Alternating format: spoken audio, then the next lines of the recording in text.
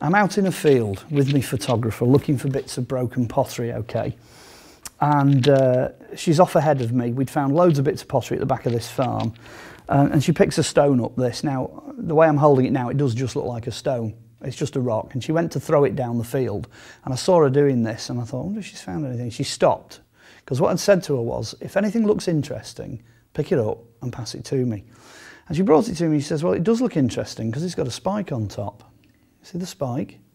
And on the reverse, exact reverse side to the spike, it's been battered. You see that? It's battered on top and it's got a spike on the bottom. So I said to her, well, it's unusual because you don't get flint in Cheshire, okay? So that doesn't belong there. So I said, pick up any other bits of flint we can find. So the average size room, like the room we're in now, in that area we picked all these pieces of flint up, okay? That at some point we think has had an edge on it. That one still has an edge on it, still got a cutting edge. They're very primitive. That one's been bashed. Someone's had a go at bashing it just for a laugh, not really got anywhere. So you could say they were tools. I'll just put these down. There we go. These, every single one of these has been burnt in a fire. And what they used to do was they would heat stones, handfuls of stones, and drop them into the pots to heat the liquid, because the pots, if they were put on fires, would explode because they hadn't been fired. So these are what are called pot boilers. That one's a fragment that's actually blasted off a bigger piece. The piece that's been heated has exploded. So those are 4 pot boilers. So we've got 3 tools, 4 pot boilers, and this big axe thing here. I took that to an expert friend of mine, Dr. Rodney Bagley, who has sadly passed away, but he was the librarian at Cambridge, and I handed him that and I said, what do you make of this? It's an old tool, you know, is it what, 10,000 years, 12,000 years, how old is it? So he took it off me and he looked at it and he went, oh, lad, I know exactly what that is. He said, where did you get it from? I said, well, I picked it off a field in Mere. And he said, no, you're having me on, lad, stop joking. Tell me where it really came from. I said, no, it really did. It came off a field in Mere. And he went very quiet and he said, well, that is a Hoxnean chipping tool. It's a chipping axe for splitting meat. Again, it's a hammer. It's actually held with that against the thumb, and it's held like that. Very small hands, much smaller than ours, and it's used in a hammering motion. And he said, well, your photographer lady, he said, has just rewritten British history. I said, oh, why is that? He said, well, that's 400 to 480,000 BC. That's twice the age of the Ilfordian tools. They know that because in Hoxne they can actually carbon date the deposits that these axes come out of, and they're only made at that time period. They're made by Homo erectus, the first kind of version of modern man. So that is 480,000 BC, and with the other tools, it means that Cheshire was not under ice during the Hoxnean interglacial. So instead of the glacier coming all the way down to Birmingham, and that's it, nothing at all north of Birmingham, that glacier must have retreated all the way back into Lancashire, leaving the Cheshire Ridge clear for these guys to come along and hunt. So that is officially the oldest man-made object in Cheshire. How are things dated then? If we're talking the sort of age of these items, then they start the fossil record. So you're talking about geological time scale. So these dates are based on the deeper things are, the older they are. And then they look at the carbon content mainly for carbon-14 dating, because we know how fast it takes for carbon to decay. You can tell how long that thing's been there. That's roughly how it works. So with the Hoxnean stuff, we know that there's carbon deposits with those tools. You can date the carbon deposits, and that will give you a reasonably reliable idea of where it is. There's lots of other things. You can look at the environment that things are found in, and plant seeds, animal remains, even snail shells. Certain species are only around at certain times. For example, you're not going to get anything alive under a sheet of ice. So if the ice is there, you get a big blank with nothing. And then when the ice retreats, you get different types of animals and flora and fauna coming in. In modern day time scales, anything from sort of the Stone Age up to modern day, we've got a rough idea of how that time scale works anyway. There's historical records going all the way back to ancient Egypt. They've got chronologies of various kinds. But then it becomes cultural. The dating is more cultural. If you know what style the object is, you can fit it into various parts, various sequences. Archaeology works very much like geology. Depending on how deep it is, it depends on how old it is. Don't you love Ooparts? Out of place objects, things that are where they're not supposed to be. Well, the Ice Age tools are a prime example of Ooparts. You know, how can they be there when we're supposed to be under a sheet of ice? I mean, that theory that we were under ice is destroyed by the fact that the tools are here. Gosh, I personally haven't picked anything up that I felt shouldn't be in a particular location. I've not, found a spark plug on a Roman site, or a Coke can sticking out of sand in ancient Egypt, or I've not found anything as crazy as that. With archaeology, it's more a case of moving the goalposts a bit. A good example of that is apparently there was no evidence for Saxons or Vikings in Britain. Now, that would have been true about 30 years ago. There wasn't really any evidence for the Anglo-Saxons or for the Vikings. So the Romans move out and there's nothing. That was the general opinion. There's nothing. That's why it was called the Dark Ages. Until they created an amnesty for metal detectorists. And then all of a sudden, with the Portable Antiquities Scheme, they've got tens of thousands of metal objects coming in that date from the Saxon period into the Viking period. And the only reason that period was missing is nobody had ever looked in the right place for the right objects. So literally, I mean, there's one finds officer tells this story where it's supposed to record every object, and this old, very elderly metal detectorist turned up with all the stuff he'd found for about 30, 40 years in a bucket, and there were 34,000 objects in this bucket. So you can imagine you just walked up like that and went, psh, there you go, record that lot, And that literally, the metal detectorists have put about 400 or 500 years of missing history back into archaeology. So that, again, this is where the Ooparts, the missing parts, come. People have to guess the age of like these isolated objects that they've got, and then when all the gaps get filled in, they usually get moved, things get shuffled around, and it's realised that sometimes they're not in the right place. A good example is the Benty Grange helmet, which is in Sheffield. It's definitely Saxon in design. It's the nearest helmet we've got to what King Arthur would have worn because it's from that period. The official view is that it's somewhere in the 600s. So it's supposed to be contemporary in date with, say, the Sutton Hoo helmet. But in actual fact, I think it's older. I think it's in the 500s. But it's dated based on its style. Now, I don't see that its style fits the Sutton Hoo. It's distinctly different in influence. So if I was to date it, if somebody turned up and placed it on my table, I'd stick it in the 500s, not the 600s.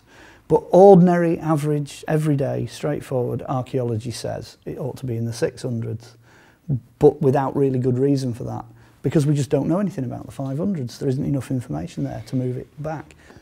I think you've got to switch your brain off to ignore the facts, to stay within the orthodox view of archaeology. I think if you switch your brain on and you actually look at the facts, you realise that people in the past knew far more than we think they knew. There's examples in Egypt, for example, of vessels that are made from aluminium. They've got the Sacara glider, which is this small child's toy, which when you stick the wings on it, it actually flies. It's aerodynamically spot on. There's things found in prehistoric caves, go back to 30, 40, 50, 60,000 BC. Little bones shaped like eyes. When you flick them one way, they spin. When you flick them the other way, they rattle back because they go a couple of turns and then they go back the other way. And the aerodynamics required to shape the bones to do that are just unbelievable. The mathematics involved, these things are turning up all the time. They're quite common. So it's obvious that they knew something about dynamic technology to be able to do that. And it is actually the force you put into it, it's a law of physics that it goes back, it'll only spin in one direction. And all these things are there in the primitive record, but if you ignore them, then everything's fine. Yeah, it works, archaeology and everything works, but then there's always this thing that pops up to upset the apple cart, I think it's in the temple at Dendara, you've got these huge light bulbs depicted down in the basement in the carvings there. They look like big light bulbs with sort of cables coming off and a battery and what looks like an insulator. Well, von Daniken made one of those to the exact specifications, plugged it in and the whole thing lit up. I've got to tell you actually, there's an interesting twist in that. Some of the tombs in Egypt, you have to go through an entranceway, down a corridor, down a flight of steps, down a shaft, round a bend, down another shaft, round a corner, into the tomb. You're miles underground, and all of a sudden, as soon as you put an electric light on, an electric torch, you discover the roof's painted white. Question, how? If you've only got sooty oil lamps or burning pieces of cloth, how can you paint a clean ceiling white? How did they do it? There's no way you can possibly use mirrors or get light in there. They must have had some way, some source of clean light to do it. That's all over Egypt, the entire of Egypt. It's just a perfectly intelligent question. How? How do you paint a ceiling when you're so far away from a light source? Electric light bulbs? Possibly. That's von Daniken's. I've got to give him credit for that one, but there you go. The internet's a good thing. That's spreading a lot of this information out. Sort of 20, 30, 40 years ago, you'd have to go and buy one of Eric's books or Andrew Thomas's books or one or two of the other famous authors out there that delved into it. There is information out there that most people don't have access to. And every so often you do blunder across it. You know, maybe the basement of the Vatican's got it all, or, you know, CIA have got it, or whatever. There is information out there that they have that nobody else has, for whatever reason, okay? They've deemed that needs to be the case, be it religion, politics, economy, whatever. Very recently there's a big interest in giants. There's a lot of giant things turning up. There's tales of human bones where you've got sort of a leg bone, if you like, the height of a human being.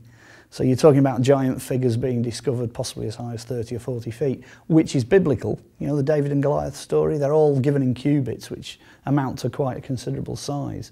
But then again also, you see, you've got the other thing happening, because you've recently found these tiny little pygmy humans. That is an archaeological factual discovery, that up to 30,000 years ago, these little guys that are sort of 3 feet high were living on an island. You know, they were a separate race. So there's so much out there. I think there's so much we've lost. You know, good story for you that somebody gave me ages ago. They said if there was such a thing as Noah's Ark and the flood, up to the point where the world gets destroyed and Noah builds his ark, that society had 3,000 years of technological development to arrive at that point. We, at this particular point in history, have only had 2,000 years.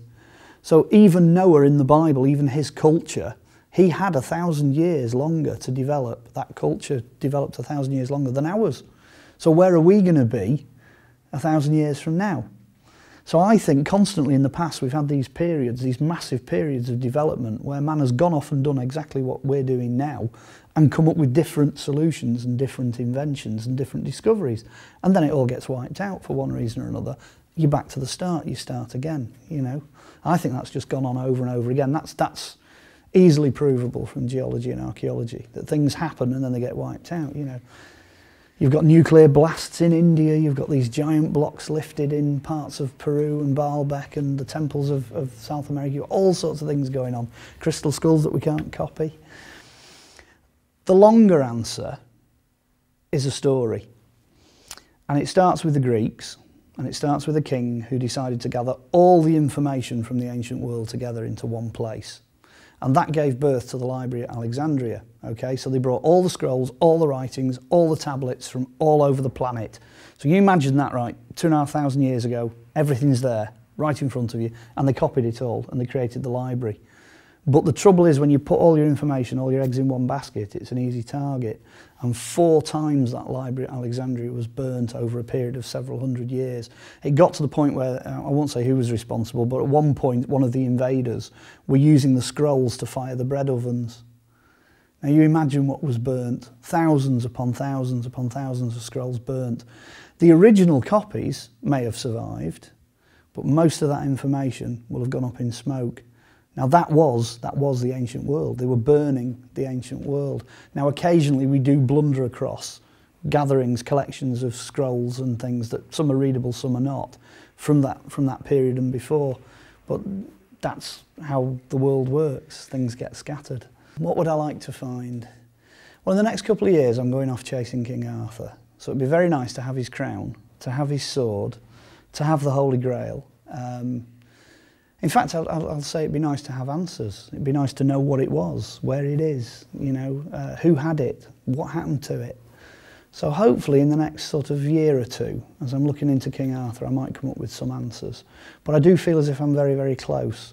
Sometimes I think different people with different interests come along, and one person can tackle a subject and get nowhere, and another person can tackle a subject and doors start to open. And I just feel as if down the years, although I've not deliberately aimed for it, I think doors have opened. And I've got a rough idea where a few things are, so we'll see where it leads me. But then again, would I tell anyone if I knew?